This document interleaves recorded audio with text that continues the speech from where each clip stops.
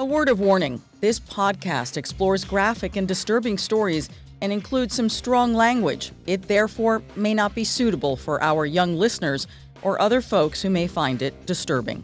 Hello and welcome to True Crime Daily, the podcast covering high-profile and under-the-radar cases from across the country every week. I'm your host, Ana Garcia. Our cases this week: 14 members of a religious group have been arrested and charged with the murder of an 8-year-old girl. Police say the cult-like group allegedly denied the little girl insulin for her diabetes.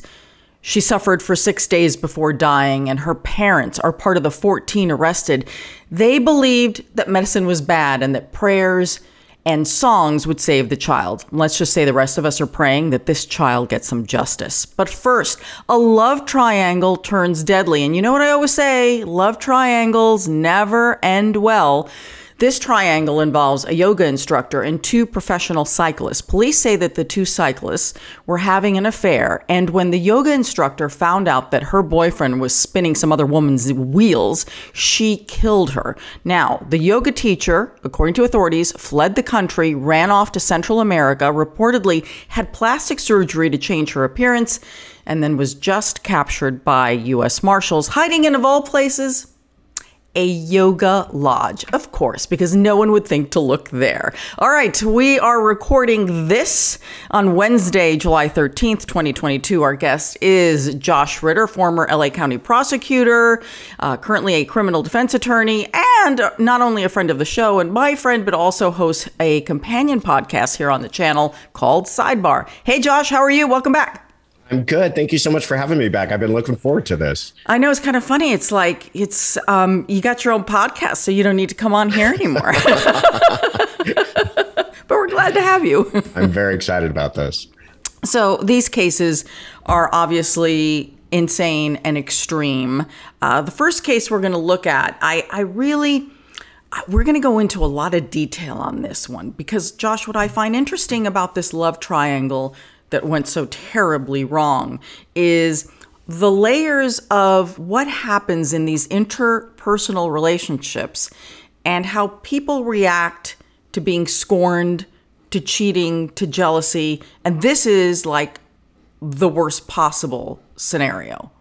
Yeah. I mean, here you got a woman who otherwise living a crime-free life who jumps straight to murder because of, this, like you said, this love triangle and emotions and how people react.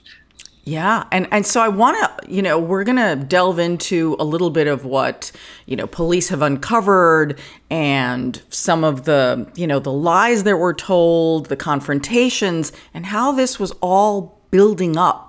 I don't think anyone expected this outcome. And I think when most people embark on these, affairs and cheating and all this other stuff, that the last thing you expect is that someone's going to end up dead. But I always say, people's feelings get so hurt. People get so upset. You don't know what some people are capable of until they're pushed. Yeah, absolutely. It's tragic. So let's get right to it here. So our first case is out of Texas, and this is where a woman wanted for allegedly murdering her boyfriend's secret lover has been finally apprehended. She was arrested in Costa Rica after being on the run for 2 months. 34-year-old Caitlin Armstrong has been wanted in connection with a murder since May. Caitlin, who is a yoga instructor in Austin, Texas, is accused of killing her boyfriend's lover, 25-year-old professional cyclist Anna Mariah Wilson, who goes by her middle name most of the time, Mariah or Mo. So we'll stick to that. Now, Mariah was considered an amazing athlete. She was a skier, then a pro cyclist. Mariah apparently spent a lot of time on the road competing in a lot of these races, and she was competing with the yoga instructor's boyfriend. That's how they met. They were in this world professionally, and the boyfriend in this case, or the man in the middle of the love triangle, really is 35-year-old Colin Strickland. Now, Colin and Caitlin, that would be the yoga instructor and the pro cyclist, they lived together. And they'd been dating for about 3 years. And during a short period of time, the couple broke up. This is how it is explained. And in that time frame, which I always say is so convenient, he had an affair with Mariah, So there are numerous versions, Josh, in the court record of how long the affair lasted. Was it on again, off again? Was it really off? There are various versions of this depending on who you are believing. You don't want to leave it all at this man's feet. Like you said, people don't know how others are going to react. But as we're going to find out, the kind of deception that he's pulling with the changing of the names and the phone and deleting text messages, whether or not it was like an affair, he certainly knows that his current girlfriend would not be happy if he found out even about the communications with her. So it's getting a little dicey on his part. Absolutely. That's just it. Because, you know, we don't know what the state of the relationship was at the end. He has said very strongly, and the victim, Mariah's family and friends, have said very strongly after all this happened, saying, look, these two were not in a romantic relationship at the time of the murder. Yes, they were friends. They had found a way that their relationship was, platonic. It's very important to both sides and all these families that everyone understands that they had reached this place. But, the thing is, if the accused killer isn't so sure that that's the case, that creates a problem. And then the other thing is, if it is a platonic relationship, why is it on the day of the murder that Colin is sending text messages to his girlfriend saying that he's dropping off flowers at a friend's house somewhere else when he's actually going for a swim and going out to dinner with his friend, Mariah? Like, why? Does he know that his girlfriend gets upset about this? What do you do in a situation like this? Yeah, and it's just adding fuel to the fire with her. She's already sounds like she's the jealous type. And now maybe she's uncovering some of these deceptions and knows that he's lying to her. And you can see where her head just starts to kind of spin out of control. Again, not trying to lay it at his feet, but it's dicey when you're hiding things, even if everything's quote unquote platonic, which I don't really think it was. It's dicey when you start hiding things and deceptions and lying and everything else. Yeah, it definitely adds to, you could really see the buildup here. You could really see the buildup. So the one thing that police say that they are absolutely certain about is that on the night that Mariah was murdered, she had gone for a swim and dinner with Colin. They're certain of this based on not only security cameras and surveillance cameras, Colin's version of events, friends' version. That's the one thing we seem to all know is true, that's what happened. That at least is clear. But you can see the fact that the two of them are going for a swim and then dinner. And if Caitlin's upset. Yeah. Exactly. All right. So here's what happened on the night of the murder. He picked her up on his motorcycle, meaning Colin picked up Mariah, and then he dropped her off at a home that she was staying. A few minutes later, after Mariah is dropped off at this house, she's killed. And the only thing stolen from the house is her very expensive professional bike, which is found trashed near the house. Personal, isn't it? Yeah, very. I didn't even think about it that way, but that's absolutely true. This is the most important thing to you. Well, you've taken the most important thing from me, and I'm just going to trash it after I've murdered you. Yeah. Yeah. So police say that the motive is quite simple. They say that Caitlin Armstrong was jealous of the other woman, and Mariah Wilson was found dead, shot multiple times. Now, police say that Caitlin had even warned Mariah to stay away from her boyfriend. Apparently, when it was revealed that in that time that they broke up, this happened, and then I guess there were more communications, Caitlin made it absolutely clear, leave my boyfriend alone. Interesting. Okay, that's according to police. Now, before we get into the details of the actual murder, I want to talk about the history of these three people, because I think it's only within the context of this relationship and what those three in the relationship believed was going on with the other that we can have a greater understanding of the boiling point that was reached if indeed Caitlin is the killer. Remember, she's charged, presumed innocent, And we don't know. The forensics and all that stuff, that's not in yet, or at least it hasn't been revealed, correct? So we are, we don't know, but she is suspect number one, according to the police. Okay, so Caitlin and Colin, the yoga teacher and the cyclist, they began dating back in 2019. And then last year, in October of 2021, the two break up for like 2 weeks or something. And that's when Colin and Mariah, the fellow cyclist, begin a brief affair, which supposedly ended, and then Colin went back to Caitlin. Okay. But Colin apparently continued to communicate with Mariah, who, remember, he is their professional colleagues as well. So the question is, was it ever really over? I don't know. Right. Okay. So as you mentioned, Josh, Colin had Mariah's phone number in his phone under a different name. Oh my goodness, how many times have we seen this play, right? Yeah. Why is Blockbuster Video texting you all these times? Yeah, exactly. What is it with this pizza place? Who's at the pizza place so obsessed with you?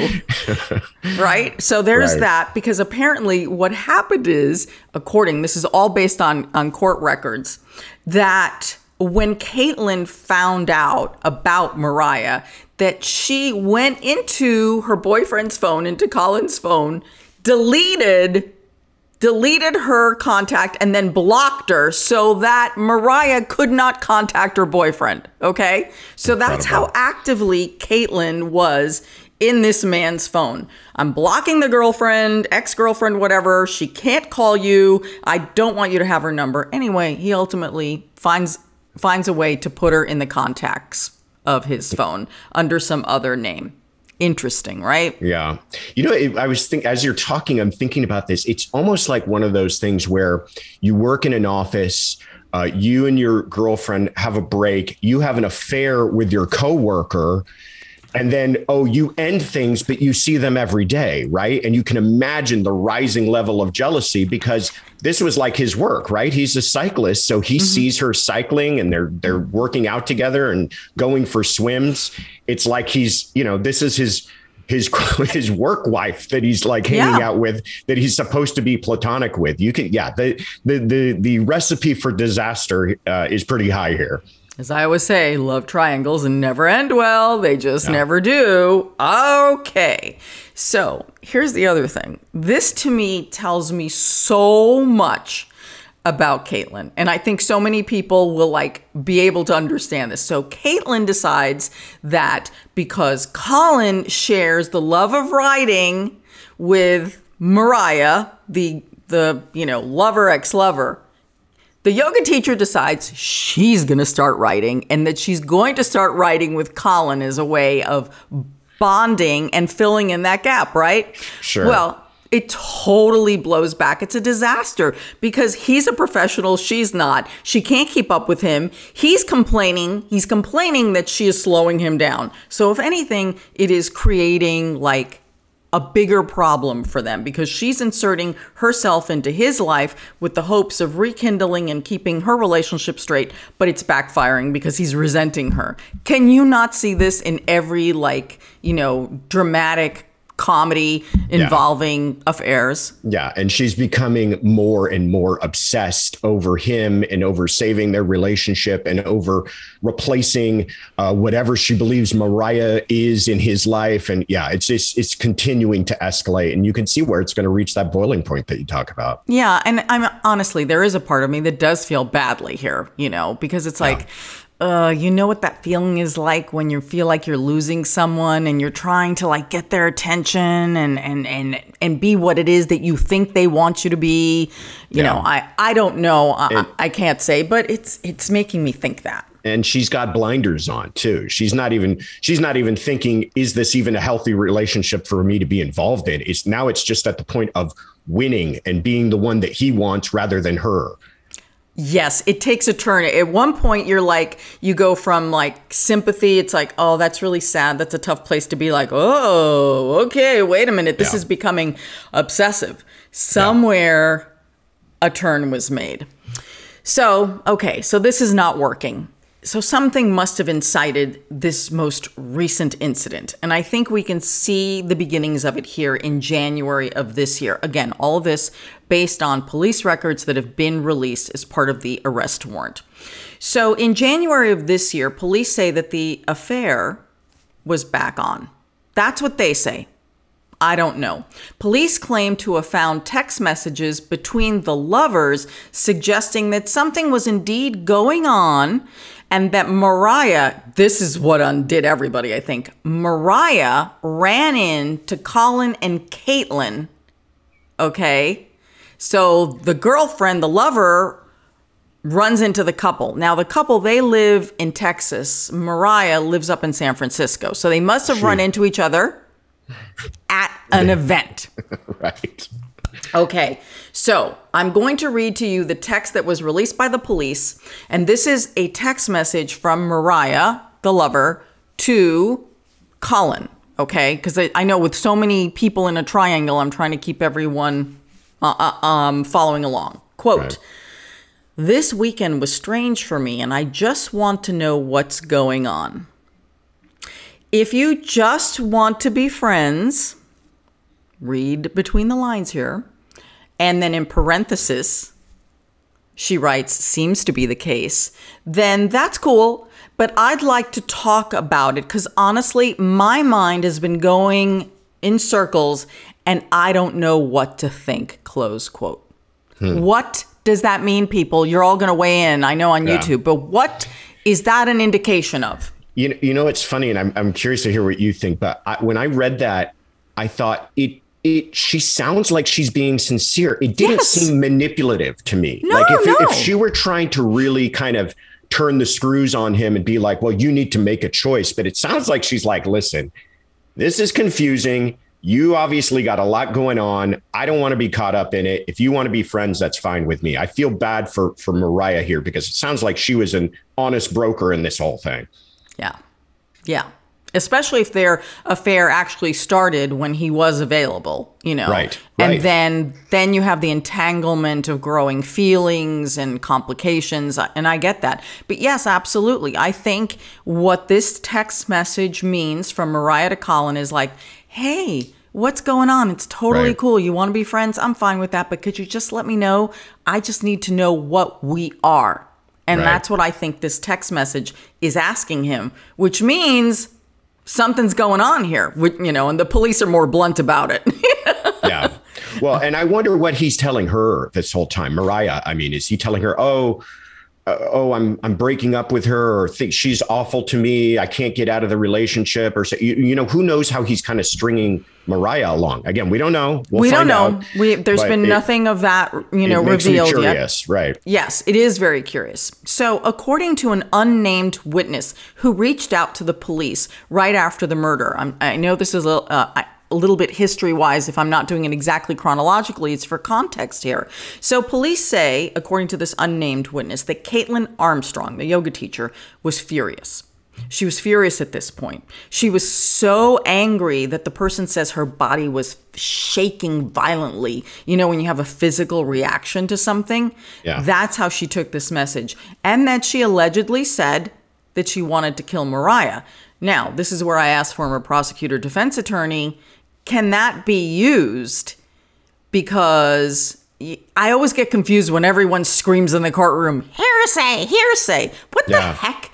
I mean, is this admissible or not? It is hearsay, but it's a statement against her interests, right? So that would be an exception for why they would be able to bring it in. And it's also maybe being brought in for her state of mind, and not so much to say that the truth of what she's saying, but just to show that she was in this incredibly angry state of mind. I think they absolutely get that statement in. Now, it's interesting that it's coming anonymously. So that's going to be a hurdle they're going to have to get around, because they're going to have that person testify, or at least some way of laying the foundation for that statement. But I see in the future that if this goes to trial, that statement's getting in.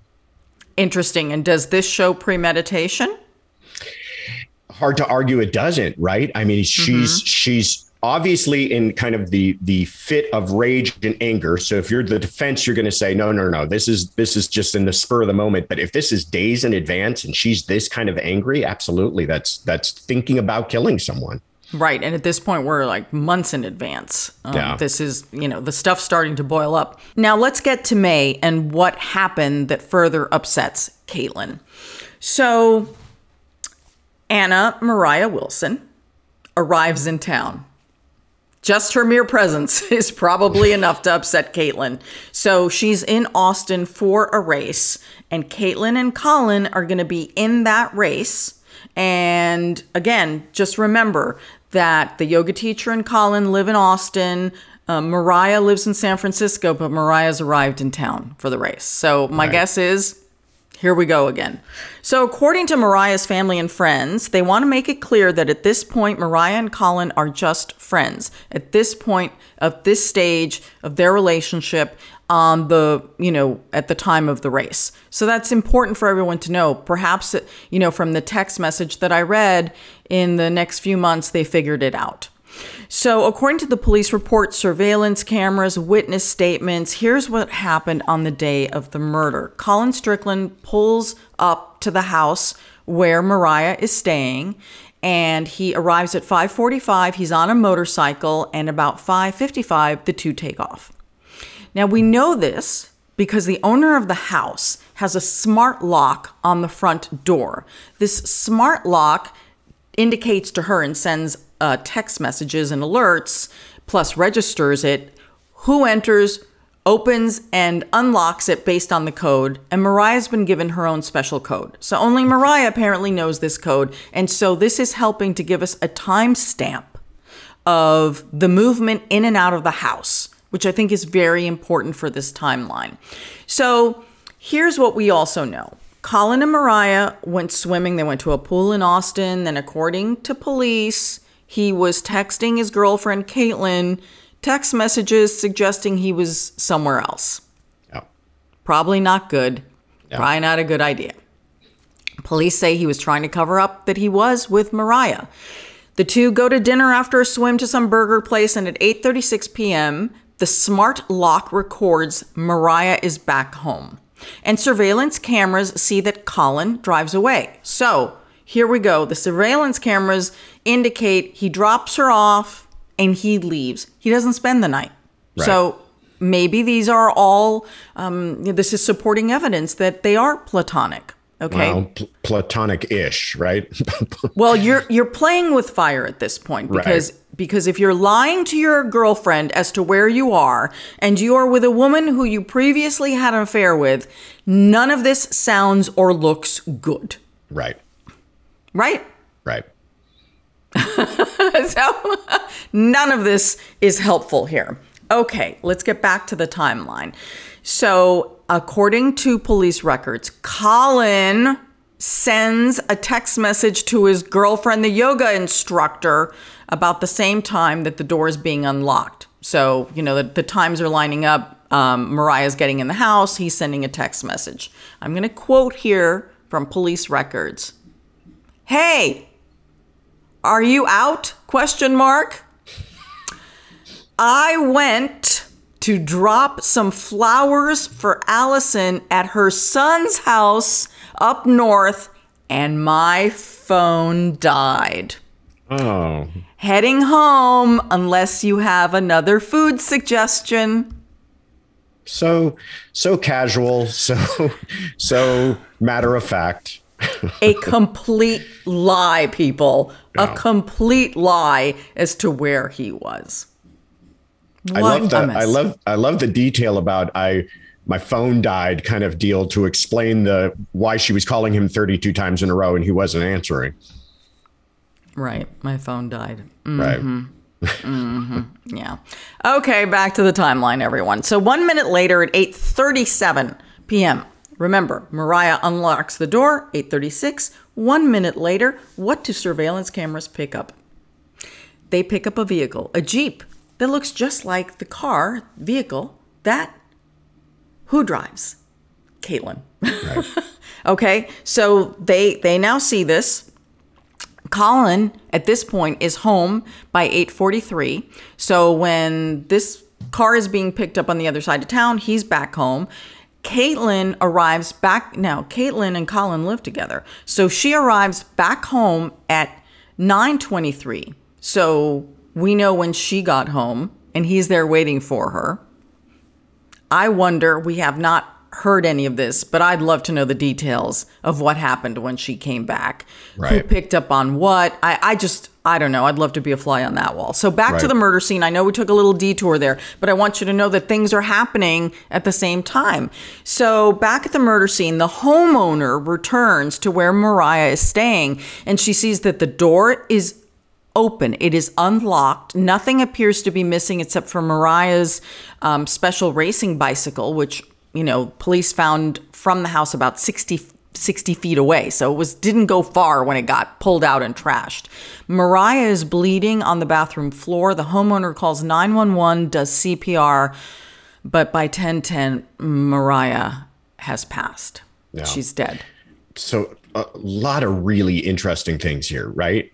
First of all, if Caitlin is proved to be involved in this, how did she know where Mariah was staying, right? Either she's been following everybody, or she's got some sort of tracking device on his phone. Who knows? Also, there's no forced entry, right? So Mariah must have let her in at some point to maybe have a chat and figure this all out. And the fact that her body is found inside in the bathroom makes me believe that it wasn't a confrontation that took place at the doorway, right? So there's just a lot of interesting kind of clues and then missing pieces that I'm curious to find out about later. Yeah, a lot of this we don't have yet. We don't. That's where all the details will be. It's the whole. And my feeling is, if that Jeep arrives, because police have not said anything about the detail of whether or not Caitlin has been picked up on any of these surveillance cameras. So again, we have to keep it to what we know and what police are saying, which is the vehicle.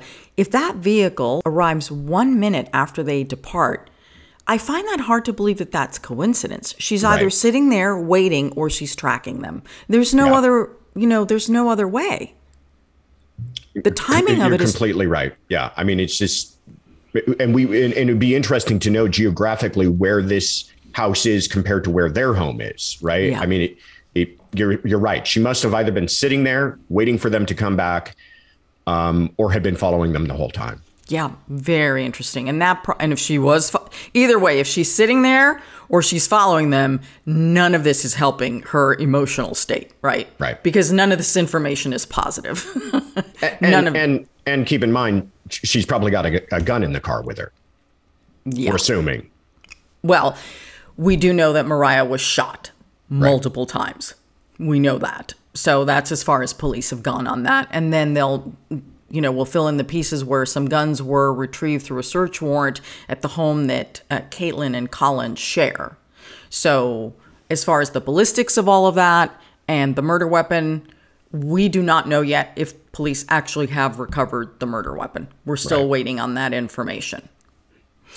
So the following day, police go to interview Colin Strickland. This, to me, these are these little moments in life that I find so interesting in an investigation. And police even say in their own records that as they're pulling up to the house to interview Colin, they recognize one of the vehicles in the driveway matching a vehicle that they saw outside. So already they're going ding, ding, ding, ding, ding. Right. And they've probably at this point been filled in a little bit about what's been going on. But I think that moment also solidifies a lot for you about where you're going to go with this investigation. So officers execute the search warrant at the couple's house, and they find two guns. One belongs to Colin, one belongs to Caitlin. They were purchased, police say, around the time of that really awkward run-in with the three of them in January. Oh, wow. That's interesting. So December, January is where they're saying that the guns were purchased. But again, it could have been Christmas gifts. I mean, it's we don't know yet. We don't know. But the timing is interesting. So then, now this is the part that's fascinating. So now police have heard Colin's version of events, and then police pick up Caitlin Armstrong. But instead of just asking her to come in for questioning, they actually apprehend her and take her into custody because they say she has an outstanding an outstanding arrest warrant, which ends up not being valid. So they have to release her. What is that about? I don't know, but that was the most frustrating part of the story to me. And it can easily be lost if you're just reading the news about this, because they kind of just skip over it. And, in the course of their interview, they found out that the warrant wasn't valid and she was free to go. They must have known they had her sitting right there. I mean, I know that they don't have all the evidence, but there's a lot pointing to her already at this point. And the fact that they've got this defective warrant, it is just so frustrating from a law enforcement point of view that you don't got all your T's crossed and I's dotted, that you have the person that you probably could have held on this other warrant, right? They keep on talking about it being unrelated. But if it's a felony warrant, it's enough to hold a person for at least 48 hours. In that time, they probably could have put together enough for an arrest warrant on the homicide, because I think they come out with her arrest warrant a few days later. So it's just frustrating. This could have been somebody who just disappeared for forever. We're going to find out that wasn't the case. But the fact that you had this person in custody and then had to let them go over a technicality is very frustrating. But Josh, here's the thing, though. They have her in and they're questioning her. And according to the write-ups, the synopsis of those conversations that are included in the court record, we don't have it all, that, when they asked her, could you please explain to us why your Jeep was at the scene of the murder? She didn't answer. And when she was asked, this is again according to records, that was she angry at Mariah and what was going on? She didn't say a word. So whether they had that warrant or not, it didn't seem like Caitlin was going to be cooperative. So at that point, warrant aside, could they have really held her any longer? This is so early in the investigation. It's like the next day or two. Right. They don't have enough. If all we know that they knew at that time is what you just said, then no, that's not enough. The fact that her car, very suspicious, the fact or a car matching the description of her car, the fact that she doesn't really have a good explanation, the fact that she has a motive, all of it's, raising that specter of suspicion, but not enough for an arrest warrant. But my other question is, if you believe this to be the person, you can't put a tail on her. You can't put eyes on her for a couple of days while you work this case up to get together the evidence. I mean, maybe they didn't feel she was a flight risk. We're going to find out that they're going to be proved very wrong. Well, police can't, especially if you're not charged. I don't know. You explain this to me.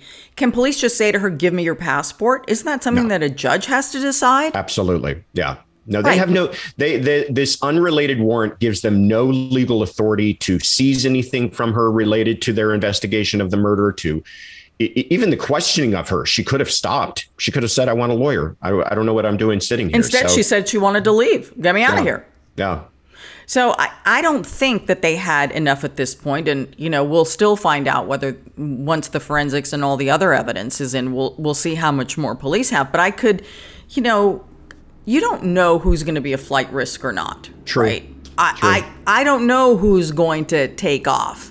Most don't, right? Most people don't take off. That's probably a fair assessment to say that most people are not hopping on a plane to Mexico, put it that way. But at the same time, you have this brutal murder and there's apparently an outstanding person who's armed and dangerous.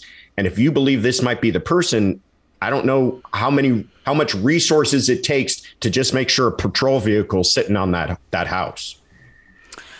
Well, maybe they figured because she was a yoga teacher, she could do some deep breathing exercises and control herself. I don't know.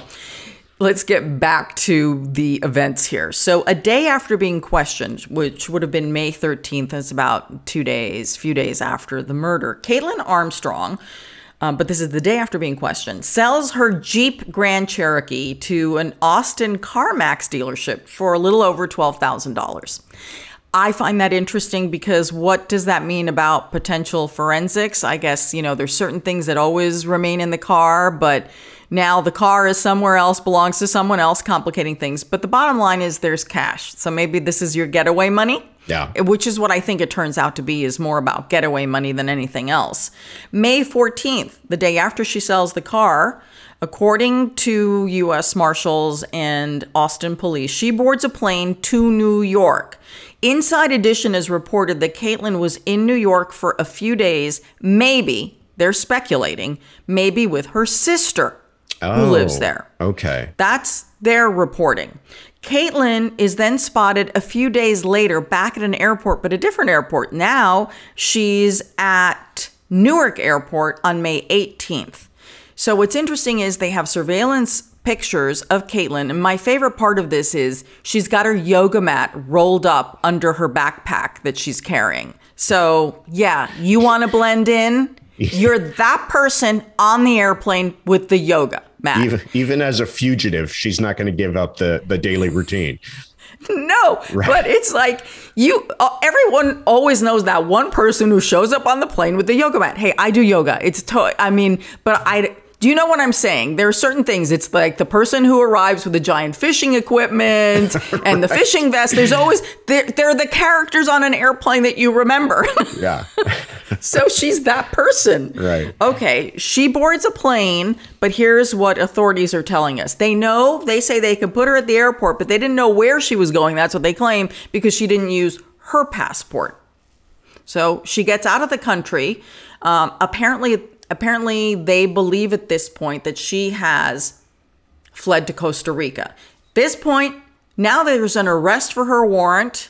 And so she's a wanted person and the U.S. Marshals are on it. But it's going to be like 40 days before anybody ever finds Caitlin. We don't know when they got on her, on her scent, her track. But it was 40 days before she was apprehended. In that time frame, this to me is fascinating. In that time frame, she has darkened her hair. She has made it shorter, but really it's the same style. And I would argue to you people, okay, if you really want to disguise yourself, why would you just shorten it but keep the same shape? I know I'm sounding like a girl here, but it's like, if you're going to disguise yourself, people. Yeah, why are we tiptoeing? Jump all in. Yes, jump all in. Totally, right? So you are not at all recognizable. Okay. This is also interesting. Both Inside Edition and the New York Post report that she may have gotten a nose job while she was on the run in Costa Rica, that she had plastic surgery. Now, the authorities claim that they found like a $6,000 bill receipt in her locker among her possessions for this nose job, this surgery.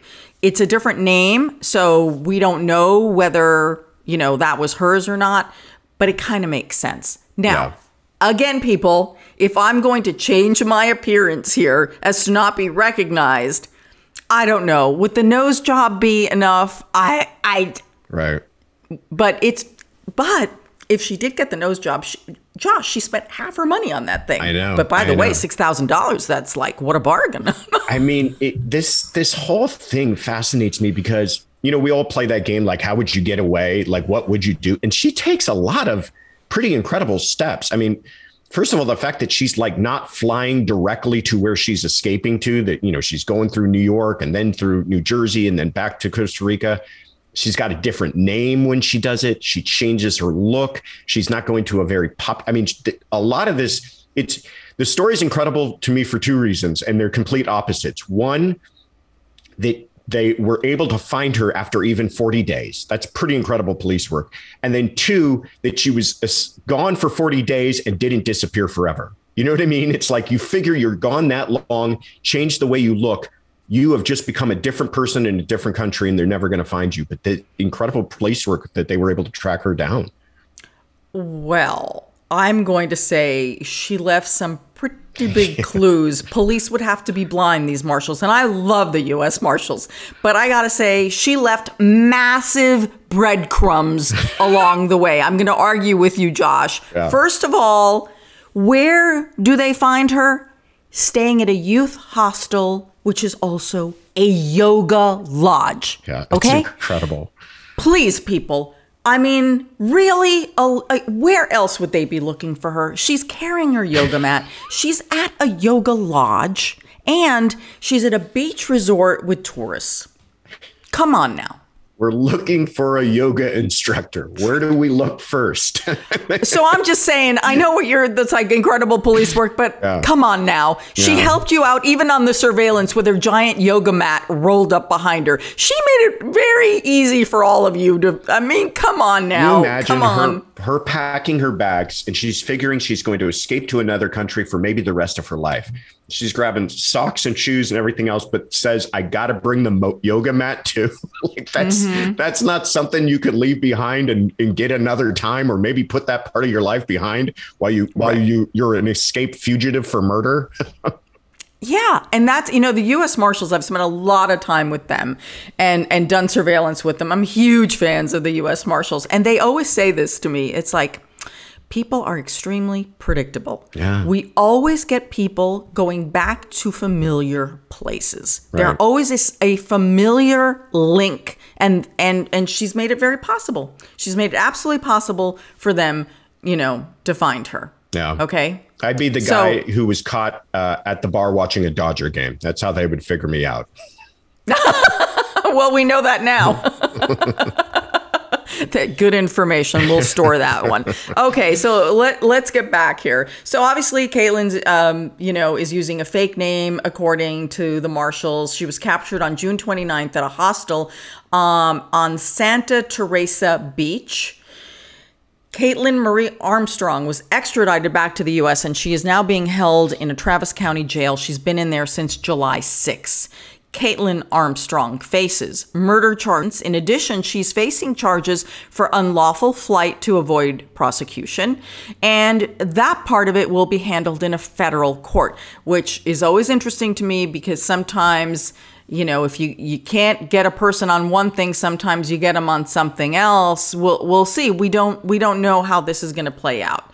Now, I want to get back to Colin for a moment here because I think this is very important. We've talked about consequences for actions here. Colin Strickland released a statement to the Austin American-Statesman newspaper saying that his relationship with Mariah was platonic and strictly professional in the end. As I've said, this is very important to both sides of the family here. And this is his quote. He says, "There is no way to adequately express the regret and torture I feel about my proximity to this horrible crime. I am sorry, and I simply cannot make sense of this unfathomable situation." Yeah, well, there's a little sense to be made in the fact that you're lying to your girlfriend and kind of running around with a woman that she's obviously obsessed with. I mean, she practically changed her entire lifestyle to try to replace this person in your life. Again, I'm not trying to say all of this falls at his feet, but it's just so sad that things like this get escalated out of hand. I mean, obviously, the person responsible here is whoever shot Mariah, right? And absolutely, regardless of the fooling around and whether it was platonic or not, and maybe it was completely platonic at that point, but the person responsible is whoever pulled the trigger. But it's just sad that these folks couldn't figure it out so that it didn't end this way. Yes, because if the person charged is the person who did it according to police, all these other actions and words and lies may have contributed to this situation. Yeah. The whole thing is tragic. I can't wait to hear all of you weigh in on what you think of this. It's just such a tragic and complicated case. Yeah. Our next case represents horrible child abuse that led to the death of an 8-year-old girl. The girl had diabetes and her parents withheld insulin, according to police, because police say that her parents belonged to a fringe religious group that some are calling a cult, and this group didn't believe in medicine. Now, this case is out of Australia, and I believe that it's a very significant legal case because prosecutors here have not only charged the parents with murder, but they've charged 12 additional members of this religious group with the murder of this little girl. Now, this group, they say that they were singing and praying for her health to be restored. But the one thing they didn't do is get her any medical care. And we're talking about the death here of 8-year-old Elizabeth Strews. And the reason I want to talk about this, Josh, not only is this a horrific crime, but I believe that it is so appropriate that prosecutors in Australia are being so aggressive, because generally what we see here in the States oftentimes is we'll hear prosecutors and police say, well, if they even charge the parents, right? They'll charge the parents. And then if there was anyone else in any way associated, they'll say, well, there's just not enough evidence, and really the rule of law, la, la, la, la, la, la, la, and whatever. But in this case, prosecutors have said, and they took 6 months to arrest the next 12 people. Prosecutors have said, these adults stood by and watched this child die an agonizing, horrific, painful death for 6 days and did nothing to help this child. And therefore, they are all complicit in her death, and we're going after them. And I just think I can't say the word precedent setting in the traditional sense, but I applaud them for being so aggressive in this case. Yeah, it is remarkable. It can't kind of be understated. I have not heard of something like that. I mean, the only thing that I can think of that even comes kind of close that we've seen here in the States recently is with the other officers who were charged in the murder of George Floyd, how they were charged for not taking an action. That's what we're talking about. We're not talking about being charged for an action that you took. That's usually what we see in a criminal case, right? You took a criminal action and we're going to hold you responsible for it. Now we're saying you didn't take an action and you should be held responsible for that. And I think the reason why this case turned the corner for prosecutors, and I'm going to be interested to see what their arguments actually end up being. But what you pointed out at the very beginning is that they withheld insulin. To me, from what I've read, that means they already knew she had this condition. They already were giving her medication for this condition. And then for whatever reason, call it religion or what have you, they decided to no longer give that to her, meaning that the parents and everybody else involved knew that there was a step they could take to save this young girl's life, and they didn't take that step. It's not like she got sick out of nowhere and they had no idea what to do, so they all decided to pray over her. They knew what they could have done to save this poor girl's life, and they didn't take that step. And therefore, the prosecution in this case is holding them all responsible for that mental state, that mens rea of murder. What a completely avoidable death. Yeah. So many people live with diabetes, and it can be treated. And I'll even maybe give them the benefit of the doubt and say, what if they didn't know she had diabetes? What if this was perhaps a recent development, her illness? The fact that over the course of 6 days, she is getting progressively worse. Right. And you're, instead of, picking up the phone or taking her to the hospital, you're praying and singing louder than ever. Give me a freaking break. Yeah. Again, deliberate decisions to not seek medical care. Deliberate, conscious decisions not to help a child dying a torturous death. Yeah. I just, it's amazing. It is. It's incredibly heartbreaking because, as you point out, this was not an easy death. This was not a quick death. This was a slow and miserable death for this young girl. And that's awful. And that's part of the reason I imagine the prosecutors are being this strong about it. But from a legal perspective, it really starts to push the envelope on can you just say I'm an innocent bystander? I didn't do any of this. I wasn't the one who knew where the insulin was in her house. I was just standing there, and I'm part of this congregation, and I was just praying and singing like everyone else. And these prosecutors are saying that's not enough. And that's a really, just from a legal perspective, interesting case to keep in mind. Yeah. And I also appreciate the fact that by being this aggressive, that what the authorities in Australia are doing are really broadening the powers that they have to further protect children.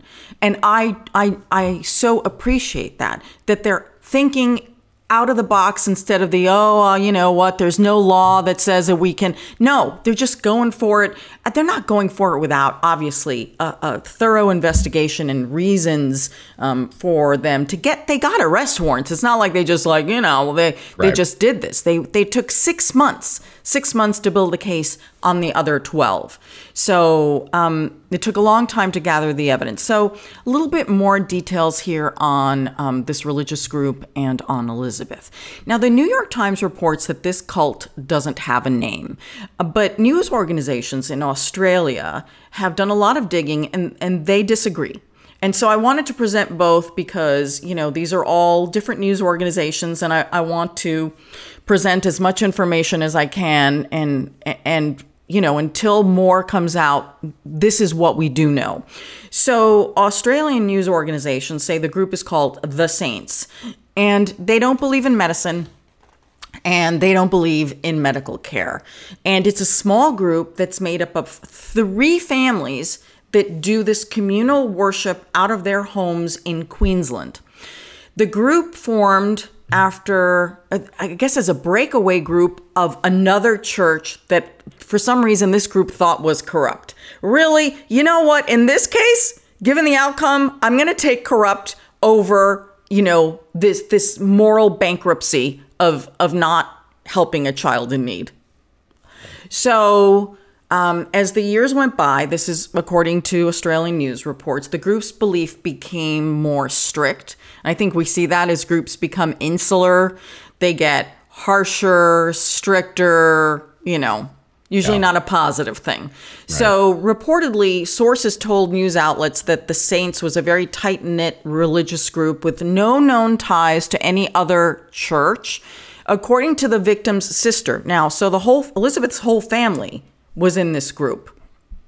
One of the sisters left. Jade Strews said that the religious group did not celebrate Christmas. Again, no medical intervention. And they believed that the members' roles were to purely just serve God. My guess is God would really, really want Elizabeth alive. Yeah. So according to authorities, Elizabeth's parents, brothers, and sisters were all members.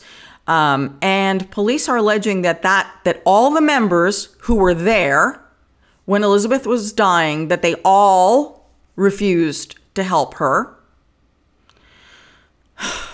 So Elizabeth passed on January 7th in her family's home in Toowoomba. Paramedics were not called until the next day. Josh, do you know what they were doing according to police? Please tell me. They were praying and singing for her resurrection. Yeah. You know, there's another really kind of interesting wrinkle in this whole thing. And I was thinking of it as you were kind of describing the religious aspect of all of this. First of all, this is in Australia, so they don't have the First Amendment. They don't have the same kind of religious protections that we do here. Wait, so but Australia, you know, is a democracy and does honor religious freedoms. I'm sure that they do. I'm just saying I can't apply our constitutional. I see what you're saying to what they're doing there. Yes, right? yes. Okay, I'm sorry. Okay, right. I can only handle one constitution at a time. Okay. But what I am saying is that there is this. Again, legal question that's kind of interesting in that this wasn't a death by abuse, right? In the traditional sense of that it is abuse. I'm going to argue with yes, it is absolutely abuse. It's like when you deny, right? When you deny a child water and food, like we've seen children held in cages and they find them emaciated, 40 pounds lighter than they should be. Right. That in the United States is technically abuse. Absolutely. But I guess what I'm saying is they weren't flogging her. They weren't trying to get the devil out of her by nearly drowning her or something. We hear these kind of horrific stories with these religious cults doing these types of things. This was a religious belief that they didn't take medications. And we have some religions in this country that have similar views, right? Yes, and it's gone to the courts, right? Correct. Where teenagers need life-saving infusions or cancer treatments. Or cancer, like you said, cancer treatments or surgeries or something. Blood transfusions. Right. And so at what point And again, I don't know in Australia, but I know in the States, it becomes a very difficult question of, are you practicing your religion? Or as you say, is this just child abuse? And we can say that's a crime. And so it's an interesting wrinkle. Again, I think the biggest thing here that stood out to me was the withdrawing of the medication. To me, that maybe I'm wrong in the way I was reading the articles, but to me, that means they were giving her this medication. They were helping her with this disease, and then for whatever reason decided to cut it off. And that is a huge distinction to me. But we'll see how this all plays out. We'll see how it plays out under the Australian Constitution. But I was just thinking about it from the perspective here of the U.S. First Amendment. What kind of questions could this raise? Always really complicated when, police and prosecutors are faced with religious freedom and any issues. So many times police don't act because they feel that they can't get involved because it's a very gray area because of religious freedom and rights. And the other thing is, I feel like there's a bit of a double standard sometimes where there are, if you're a little bit more recognized, a little bit maybe more organized religion, and you have some views that could be considered as, perhaps ultimately harmful to a child that may need medical attention, but then you have a more fringe organization. Right. It's like all of a sudden it becomes a judgment call. Yeah. Whose religion is more valid? Yeah. Is this really a religion, or are you guys just simply a brainwashed cult? And it's again, there's no real clear lines in any of this. Oh, it's very, very layered and really complicated, which again, I know you all are going to weigh in, and I really want to hear your thoughts on this, because it really, again, I so applaud prosecutors and police for taking a hard stance on this one, instead of saying we're taking the easy way and saying we're not touching it because of religious freedom. Yeah. No. This little girl is dead, and she should not be dead, and that's just finite. You can argue whatever you want, but that is just the fact. Yeah, full stop. Yeah. Yes. So, God, this really upset me. A lot upsets me about this. But reportedly, Elizabeth's body was in such a horrible state that when the paramedics finally were called and they walked in there, we're told that they were sickened by what they saw, which I think tells everyone exactly how bad her last days on this earth were. Yeah. And that's just not right. Yeah. That's just not right. Elizabeth deserved better than that. So Elizabeth's parents, Carrie and Jason Strews, 47 and 50 years old, were charged a few days later after Elizabeth's death with murder, torture, failing to supply the necessities of life, which is giving us a little insight there to the laws of Australia. And they have not entered pleas so far.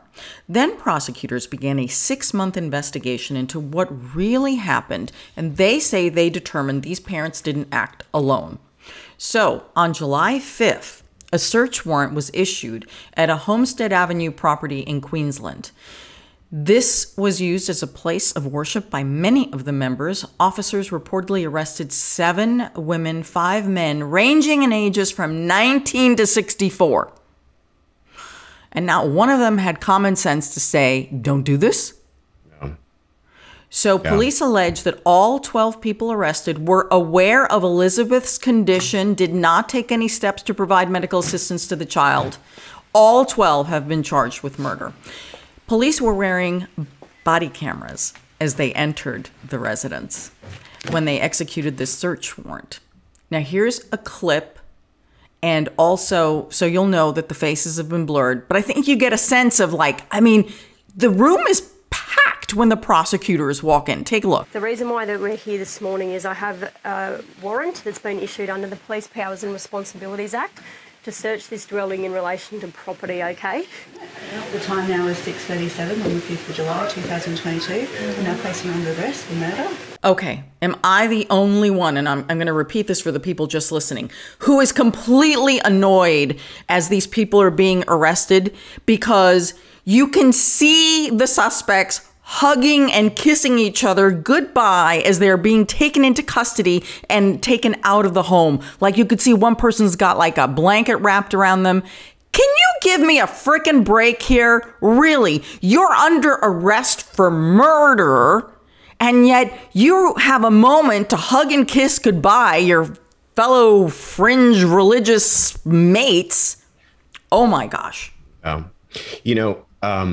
One thing that stood out to me when you were just talking about the charges is that they charged everyone because they were aware of her medical condition. Yes. Mm-hmm. Again, that puts them on notice of some sort of duty that they had towards this young girl. And I was trying to think, because another one of the charges was that they withheld necessary life support, or I forget the way that it was. Necessities for life. Necessity. That could be food, right? What if you had, and again, just to kind of explore this religious aspect of it, but what if you had a religion where they felt God will sustain us, we don't need to eat, and they starved a young child to death? I don't think there would be anyone arguing that that's a fair practice of religion, right? And I think the prosecutors and police are equating it in the same way here. You knew her medical condition, you knew this was a necessity of life, and you denied it to her as if you were starving her to death. And that's why it's no longer in this fair realm of the practice of religion, but it steps into the world of criminality. We're going to find out how it all plays out in court, but those are some interesting things that stood out to me on this. Acting Superintendent Gary Watts said that an investigation of this magnitude was unprecedented. Even so, not only are we finding this incredibly unusual, he's saying this is unusual for Australia, saying, quote, "In my 40 years of policing, I've never faced a matter like this." Again, so they are really, really working outside the box here in the legal system to bring justice. So Elizabeth's eldest sibling, Jade, who is now 24, she has spoken publicly in the months since her sister's death. She said that she ran away from the family at age 16 after questioning her parents' religious practices. Also, Jade says, that also for her sexual freedoms, because she is a lesbian and they frowned upon that. So she left for many, many reasons. She felt that she could not be herself and was being very restricted and didn't, agree with a lot of this. So she's been able to fill in some details. She's spoken to news organizations and obviously to police.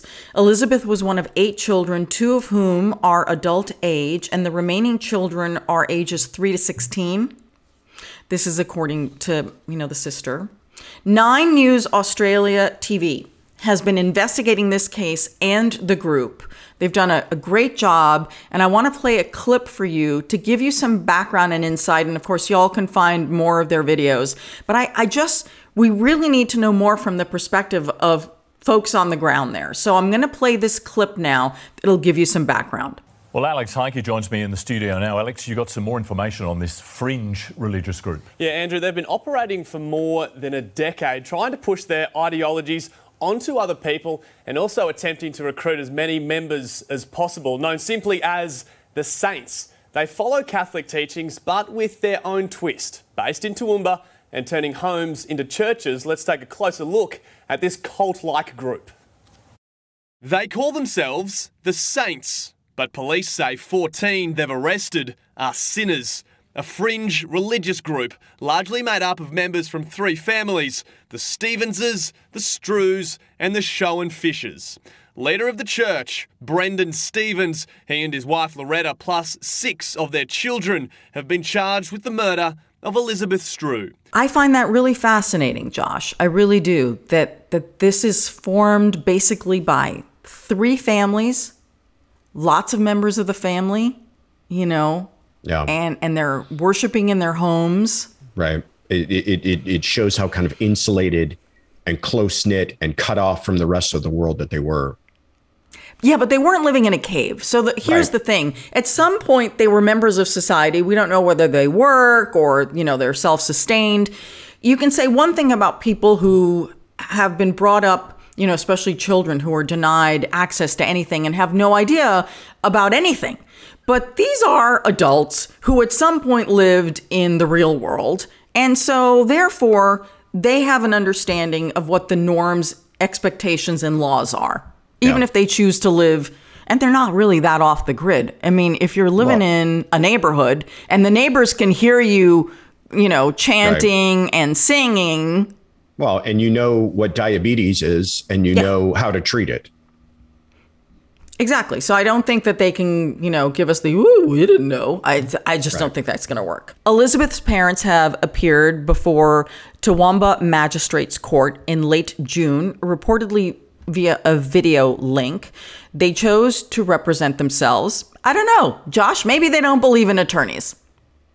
Whatever. They're putting everything in God's hands. Yes, they are. And if they are, maybe we finally will get true justice here. Yeah. So they're representing themselves in the initial hearing. They remain in custody until their next hearing later in July. Others appear to want to represent themselves. There were some reports in Australian media saying that some of those charged are complaining. Yes, they complain to the judge saying that they're being mistreated because they're not being permitted bail. I do see the irony here. Do you not? Really? You're being mistreated because you've been charged with murder. An 8-year-old girl is dead, but somehow your rights you're having a problem with. Really? Right. Really? Oh my goodness. So here's the other thing. Now we have these children, minors, Elizabeth's brothers and sisters who are minors. And so, what's going to happen to them? So the oldest sister, Jade, says that she is trying to keep some level of contact with her siblings. Her hope is that she can unite her remaining siblings with the family that she has formed and that she can then care for them. So, of course, all of this is now going to be decided by a court as well. What happens to the minor children here? And what if, now here's the other thing. What happens if the parents, Elizabeth's parents, do eventually get released on bail? Do then they get to parent the rest of the children, or do they have their version of Child Family Services say, hell no? You would expect that the Australian version of DCFS would step in, and I can't imagine them returning the remaining children to the care and custody of the parents. I can't either, but you never know. No. You never know. So we're going to follow this case. We thought it was fascinating, and let's see how it progresses and see what, if any, effects it has on broadening laws here or the application of laws to protect children. Yeah. That's the part that I remain hopeful about. It is time for our comment section. These are the crime stories that you all are talking about on social media. Our producer, Will Updike, is here now because he loves to read all your comments, and so do I. Absolutely. It's my favorite. Hey, Anna, how's it going today, Josh? Hey. Get to see you twice this week. It's great. Anyways, today we have one of the most bizarre justifications for a crime I've ever heard. So we have an Oklahoma man who allegedly killed his friend because the victim had summoned Bigfoot to come and kill him. Right off the bat, got to acknowledge tragic loss of life here. Our thoughts with the family. It's so unfortunate, but this case was kind of interesting just because this has got to be, one of the most bizarre, downright disrespectful kind of justifications for a crime. So this case comes out of Pontotoc County, Oklahoma, where the man was arrested after allegedly striking and fatally strangling his friend while they were fishing in a river. So just terrible, terrible stuff. But on Saturday, July 9th, the suspect, Larry Sanders, and the victim, Jimmy Knighton, were reportedly noodling when a confrontation turned physical and Sanders fatally attacked Knighton. If you're not familiar with noodling, it's a bare hand style of fishing where you're going along like a muddy bank and you stick your fist into where you think a catfish might be and it grabs onto your fist and you then pull it into your boat. I'm so glad you explained this because noodling, I'm actually thinking they're either floating on like a noodle that you use in a pool, or I'm thinking to myself, noodling, is there a little something going on there? But right. Thank you, Montana man, for explaining this to me. Yes, absolutely. So a day after Knighton's death, Sunday, July 10th, the authorities ended up finding the victim's body. Now, this launched an investigation with the Oklahoma State Bureau of Investigation. And, they discerned that Larry Sanders had allegedly killed Jimmy Knighton on the South Canadian River the evening before. Now, how this kind of all unfurled is that Sanders reportedly admitted to one of his family members that he had, in fact, killed his friend. And that, according to authorities, Sanders' motive for the killing was that Mr. Knighton had, and this is in quotes, Mr. Knighton had summoned Bigfoot to come and kill him, and that is why he had to kill Mr. Knighton. Now, the sheriff in this case added that Sanders appeared to be under the influence of something. They didn't go into detail there, but I would definitely believe that. So according to the Bureau, Sanders was arrested and booked into Pontotoc County Jail on a charge of first-degree murder. The medical examiner is going to determine the cause and manner of the victim's death. This was definitely one that people had a lot to say about. Jamie M. said of the suspect in this case, he looks like Bigfoot's missing toe, which I'm just going to describe it for you for the audio listeners. I mean, he looks like a guy who is possibly coming off some sort of drug bender. There's no other way I can describe his mugshot other than dirty. Like, the man just looks very dirty. He has, he was noodling. I mean, come on. That's not a clean thing, I think.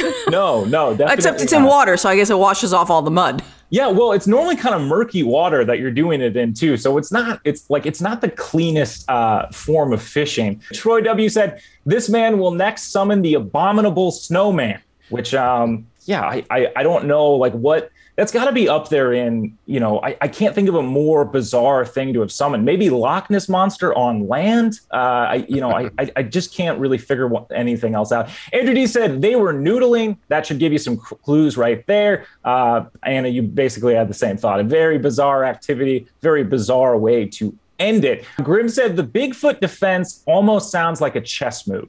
Now, there's all sorts of bizarre defenses, but Josh, have you ever heard anything as wild as a Bigfoot defense? No. And I can only imagine the cocktail of substances this person was on to imagine a fictional figure has been summoned to come kill you.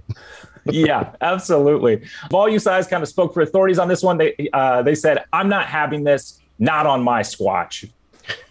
Oh, well done. But wow. That is going to do it for today's comment section. I always want to let the listeners know, if you want a chance to get your comment featured on this show, you can go ahead and leave those over on our YouTube community page. We're also active on Twitter and Instagram.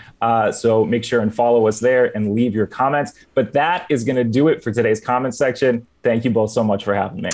Thank you, Will. See you next week. All right, see ya. Josh, I really do read the comments. Obviously, Will does as well. And I do know that we have a lot of international followers, fans, and a lot in Australia, New Zealand, South Africa, the United Kingdom. England. It's wonderful. And I love people because I just love to know that our community is so huge. And today we included an international case. So I can't wait to hear everyone's comments. I really want to hear everyone's comments also on that love triangle that ended so tragically, because I just think these are cases that we can all, have very strong opinions about. So I'm looking forward to reading them. That's our program for this week. So Josh, where can people find you on social media, your podcast? When does it come out? Yeah. You can find me on Instagram and Twitter at Joshua Ritter ESQ, and check out the True Crime Daily Sidebar podcast. I think we have the next one coming out next Tuesday. Great. Excellent. You can find me at Anna G News, Anna with one N. I cover some crime, but sometimes it's really stupid stuff. Like this week, I did a poll on Instagram asking people to vote on my new pink eyeglass frames. Okay. The poll is still current, not by the time this podcast drops. Okay. But so far, we're in favor of liking the new pink frames. That's right. I keep it kind of silly because the stuff that I do for my primary work is so dark and heavy. I've got to have a balance somewhere else. So you can find all our podcasts wherever you get your podcasts. If you like to watch us or comment on YouTube, we've got our own channel, which little birdie told me we're going to be expanding, right?